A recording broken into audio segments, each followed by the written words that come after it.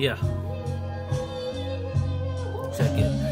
One time each day was a struggle, trying to juggle my higher and lower self without existence, no help, a lost soul, just a kid in this world. He knew he didn't belong. I came from another planet home, but home is all I ever wanted, looking for it in the friends I loved. I confronted fears that were ingrained in my soul from childhood when I didn't know how to say no. My trust in those are violated. It took decades before I owned that it wasn't my fault, that it wasn't my fault. I didn't know better, had no direction, felt disconnected, I could melt and vanish. No one would miss this misfit. I wish this life started different until I shifted the imprisonment of my own brain. I was a slave to the belief system and the imprint, so I went on the search for the root of all religion, to see why we were dismissed kids by the gods above. On the search for pure unconditional love, traveled the depths of space with the books and videos that made me realize humanity's soul was so deep. Began researching Earth's true ancient history and spirituality, minus the organized piety that got MCs worshipping from their knees. The poetry began to flow from me, from a place I'd never seen this time around. Began freestyling from the underground, exploring concepts that were profound, existential, the vibration and sound, healed fractures of my soul.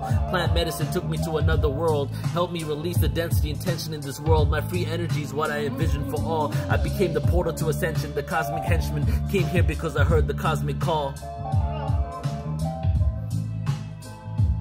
I came here because I heard the cosmic call.